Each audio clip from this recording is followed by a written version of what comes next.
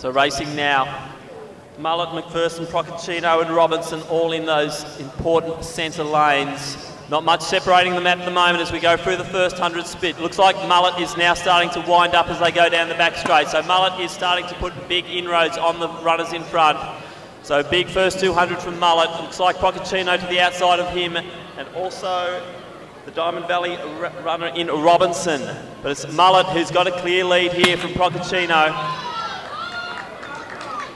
Coming into the home straight now, Mullet's got a good few metres on Procaccino and Robinson. The guild runner there is Lachlan McPherson, but Michael Mullet's running very well, very strong run here. Mullet will stretch out to take this win. Procaccino will take second, Robinson third. McPherson will take the fourth position. So just waiting for an unofficial time here. Looks like a 48.41. We'll confirm 48.38 I've been corrected is the official time. 48.38 there for Michael Mullet.